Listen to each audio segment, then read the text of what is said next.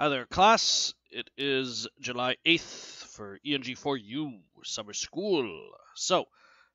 Yesterday you were supposed to hand in your first reflection assignment. Hopefully, you have already done that. If you haven't, then please submit it as soon as possible. Remember, you don't want to fall behind in this class. So today we're going to be talking about our second reflection assignment, right? Which is also going to be due today, right? So you handed in one yesterday and you're handing in another today. So the second reflection assignment is going to be about the recent assault rifle ban. So before I talk about that, though, let me just talk briefly about MLA. So I posted a video about MLA yesterday, right? It's an older video, right? We'll be coming back to MLA in some detail next week. But for now, in terms of your formatting, please put your paragraphs into 12 font, double spaced, Times New Roman, and 1-inch margins, right? So just for clarity's sake, so that it's easy for me to read. And the most important thing when you submit things, submit your material through Google Documents or Microsoft Word, right? Do that. Do not give me PDFs, right? Because as you'll see when I hand your stuff back, which will hopefully be soon, I can't make comments on PDFs, right? I can't do that. So give it to me through either a Google document or Microsoft Word, right? Don't give me a PDF. All right. So today's question is about assault rifles, right? And it should already be on the classroom. Hold on. So what you'll do, just like usual, is you'll go to the assignments tab right over here. You'll click on that, and you'll see over here reflection assignment number 2, and that's what you're interested in. Right, so we'll click right there, right, and let me just show you the instructions. And the question is going to be about some more recent events in Canada. This time not COVID-19, but rather what happened in Nova Scotia with the shooting that happened back in May, right, and Justin Trudeau implementing a military-style assault rifle ban, right? The specific question is, in the wake of the recent mass shooting in Nova Scotia, Justin Trudeau has implemented a ban on military-style assault rifles and committed millions of dollars to buy the guns of all Canadians that possess such weapons. Do you agree with his decision? Why or why not? So that's your question there, and I've posted some articles for you to take a look at as well as you formulate your answer. But I actually made a video of this previously, so I'm going to let long-haired Faisal take over for a moment just to talk about this issue. Nova Scotia last month had a mass shooting where 22 people were killed by a man who was well prepared to do this, apparently, and who went around a neighborhood for some hours even, shooting everyone he could. He had all sorts of equipment, including a fake police car, which was rather unusual. But this shooter, he murdered 22 people, random people, just another spree shooter. And the guy had 4 guns, apparently. One of them, investigators have found, was bought in Canada, and 3 others were apparently gotten from the United States. And this is a guy who, by the way, had previously been arrested in Canada for assault, and who no one really has figured out what his motivation was. I've seen speculation that it was related to girlfriend or money or something, right, with this guy's situation. But regardless, the guy was a murderer, and he killed 22 innocent people for apparently no reason.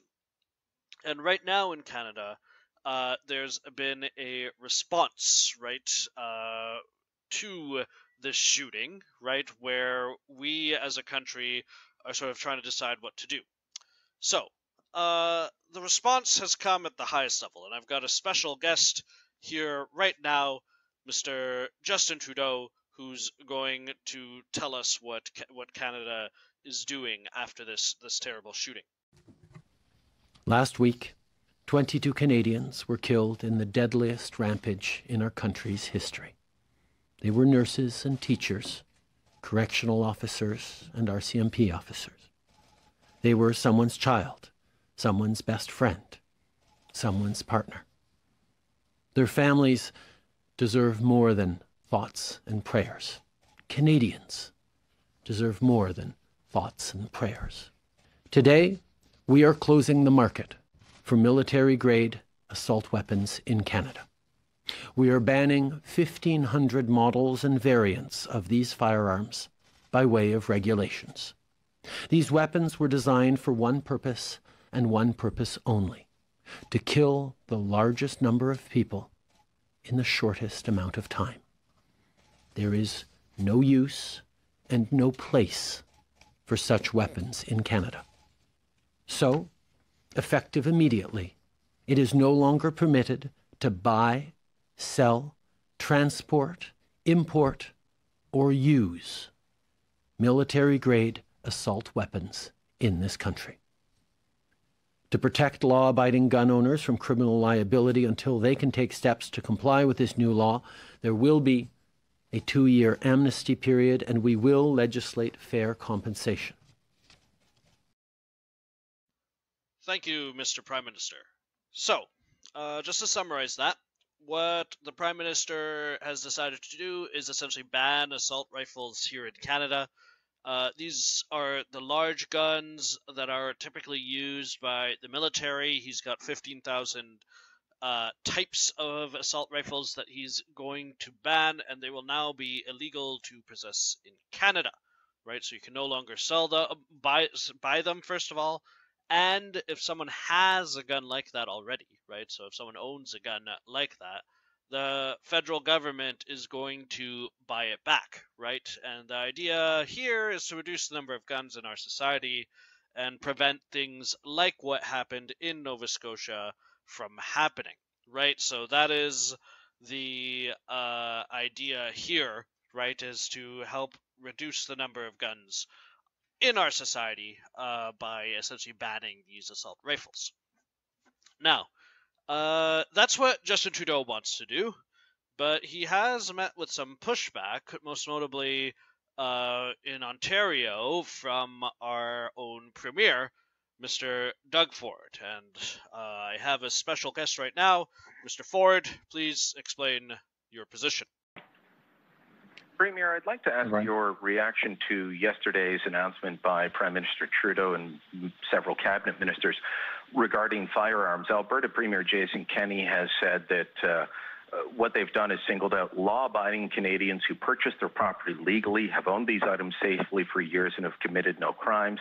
He went on to say that money would be far better used to pursue the smugglers and drug gangs that plague our society. Yep. Given that the feds are talking about $600 million, and that's the opening bid, to buy back these guns, to enforce all of this, what could you do with Ontario's portion of that $600 million to actually deal with the crime guns that are plaguing our society? Well, good question, Brian. First of all, I want the people of Ontario to know that our government will not tolerate, I'll tell you, they will not tolerate any gun crime of any kind, not now, not ever. And out of all people, myself, I know our Solicitor General behind me, we have zero tolerance for violent criminals. And I've made it my mission as Premier to target the thugs and the lowlifes that are out there terrorizing innocent people. Over the past 2 years, we've invested heavily. We've worked hand in hand with our law enforcement, which we support, and we absolutely love our law enforcement, to tackle guns and gangs at its core. That's the problem. And as law enforcement experts have highlighted time and time again, the only way to truly tackle gun violence is to crack down on the illegal guns being smuggled in daily at our borders. Put money at our borders. Are great, people that serve the border security, Canadian border security. They're incredible. Give them the money, and greatly increase the legal ramifications for these convicted gun crimes. I've said this over and over again that, these people they get charged, and what's frustrating to police officers they're back on the streets in a few days. Or if they get sentenced with a gun crime for a year or two. The problem is not the legal gun owners. We need to target the smugglers, and we need to throw the book at these gangsters out there terrorizing our streets. And the federal government has set aside hundreds of millions of dollars to buy back illegally purchased guns from legal licensed gun owners, responsible legal licensed gun owners. And I can't help but think that that money could be put in a much better use, hunting down the violent criminals and stopping illegal guns at our borders. And I'm here and ready to work with our federal government and partner up with them and to work with them to stop the guns coming in from across the border. And number one priority is, let's really strengthen the bail conditions. Let's strengthen the sentences rather than give them these nasty criminals, these gangbangers, a slap on the wrist and they laugh at our police. Let's start giving them some tough sentences. Throw the key away with these people if they get caught with guns. Don't give them a slap on the wrist and then try to point the finger at legal, law-abiding gun owners and spending hundreds and hundreds of millions of dollars of hard-earned taxpayers' money for what? You think the gun violence is gonna go down in Toronto? Well, I don't believe it's going to go down in Toronto based on taking guns off legal gun owners. What I do believe will drop the crime and start throwing these guys in jails, protecting our communities, protecting our families and our kids from these gangbangers. That's what's going to stop it. Thank you, Mr. Ford, for your words. So, to summarize what he just said, he thinks you shouldn't ban assault rifles. You just need to stop the smuggling of guns from America. So he essentially thinks Canadians should be able to own those big assault rifles with a license, of course, not just, by walking into a store. And he thinks that smugglers from the U.S. and gang members with guns, illegal guns, as in not licensed, should be imprisoned, right? And he thinks essentially Justin Trudeau is wasting money by attempting to do that, right? So our Prime Minister wants those assault rifles banned, while our Premier here thinks that they should be legalized, or they should remain legal, and Canadians should be able to own those, but you gotta stop the illegal ones from the United States. Okay, thank you, long-haired Faisal. So, going back to the question here. So, basically, I played you guys a video from both Justin Trudeau and Doug Ford there to give you the sort of range of opinion there, right? You've got Justin Trudeau who's saying military-style assault rifles need to be banned, right? And he, in fact, has banned them, right? And has committed all these millions of dollars to buy them back. Whereas our Premier, Doug Ford, right, disagrees and says, no, those guns aren't the problem. We just have to focus on illegal guns, right? So that is what is going on over there. Now, in your reflection, what I want you to do is to take a position, right? Essentially say, yes, I agree that these assault rifles should be banned, or no, I don't agree, right? So you got to just sort of take a position, answer the question, right, in the same way that you did yesterday, right? So it's going to be about 250 words, right, which is one page, 12 font, double spaced, and it should have a topic sentence and everything like that. So make sure to check the video from yesterday if you need a reminder about how to do these things. But hopefully this is the second of two, so you know how to do that already. And of course, I've given you some articles here that you can take a look at if you need some more information. Now, let's talk a little bit more about citation, because I think that a lot of you were a bit confused about that. So let me talk about that briefly. So the first step is to, well, read the source that you want to look at, right? So let's say I'm looking at this source, and I want to, oh, by the way, this is from the assignment, right? It's the third link. Right, and I can see that, let's see, what's something I want from this. that Trudeau's saying that there's going to be an amnesty period to allow those who want to, who already own these firearms to comply with the ban, right? If I want to put something about that in my article, right? So this thing right here about there's a 2-year amnesty period. So, I would put that information in my own words, first of all, right? So, according to the new law, the legal gun owners will have 2 years to to sell their firearms to the government before they become illegal, right? So step one is I put it in my own words, right?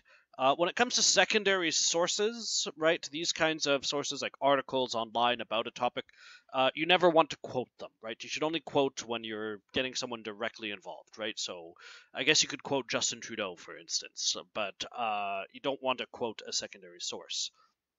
So I would start by doing that, right? Step one, put it in your own words. And then step two is to cite it, right? So in this case, right, I hope you guys took a look at my MLA citation video that I put up yesterday. We'll be talking more about MLA citation then. Do note that you don't have to cite absolutely everything, right? These reflections are meant to be personal reflections. So if you're just talking about what you think, you don't have to cite anything, right? But if you're pulling information out of an article, you should cite it. So in this case, it is by this guy, Tasker, or John Paul Tasker, right? And because this is an online source, I just put Tasker in brackets over there, right? So there's my citation. And then step three is what we call works cited, right? Where at the end of your paper, right, you have a works cited page, right, where you put that information. Like I said yesterday, this website, Owl Purdue, is very good for looking up how to do works cited, right? It's very useful for that. And I also very much like that site, EasyBib. Here, let me show you. In fact, I'm going to keep recording as I do it. EasyBib. Let's go straight to EasyBib. And let's create citations, right? So I click create citation, website, and I copy the link. Bing, bang, boom, search, right? Cite that, and it'll ask me, no, sometimes this website messes up, right? So for instance, this website can't figure out that it's John Paul Tasker that did that. So John Paul Tasker, right? So if it doesn't, if it's not able to find the author's name and the author's name is right there, then just give it the author's name. But there we go. And then we hit complete citation. And then it's going to ask me to watch an ad. Okay, hold on. I'm not going to watch an ad in front of you guys. So once that stupid ad has played, right, or if you're like me, just after a bit of time has passed, right, of nothing because you are smart and you use an ad blocker, right? So if you don't have an ad blocker, you should get one. But nevertheless, once that's done, right, it will appear here, and you'll just hit copy bibliography citation, right, and then you go, and there it is, right? It will do it for you, right, which is kind of handy because you don't have to, go through all of these rules on OWL.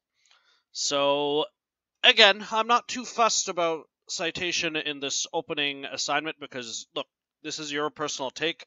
If you guys can just tell me, this is what I think about assault rifles BADS because of this and this and this, right, then that should be just fine. But if you do use outside sources, you should cite them, right? So if you're going to look up some statistics about, shooting deaths in Canada versus America or something like that, then please cite them, right? That's what you're supposed to do. Okay, so that's your second assignment. It is due tonight before midnight. So please make sure you get that done. And you submit it in the exact same way that you submit the other assignment, right? Which is to say, you go to assignments here, right? You click on the assignment right over there, right? And it'll show you rubrics and instructions and everything like that. Then at the bottom, you just hit add a file and you hit submit, right? You could also, this comment thing, I don't really know what it's for. I don't know why it's here. I guess you could just write the assignment in there. Actually, don't do that, right? Just put it in a file and put it there. I don't know what this comment thing is really even for or why it's here. I'm still sort of learning about this website. So just leave that part blank, right? Just add a file, right? Type it in Microsoft Word or Google Documents and put it in there. And remember, no PDFs. So, that is the long and short of it when it comes to this assignment. So, I hope that that's fairly clear, right? Just remember the 3 steps of citation. Put it in your own words, cite it, and then do works cited, right? So just make sure you're doing that. And remember, you don't actually have to consult secondary sources for this opening set of assignments. So if you have any questions, I will, of course, be available in the virtual classroom tonight, or not tonight, this afternoon at 2 o'clock. And I will be happy to see you guys there. Until then, thanks for watching, and I will see you all next time.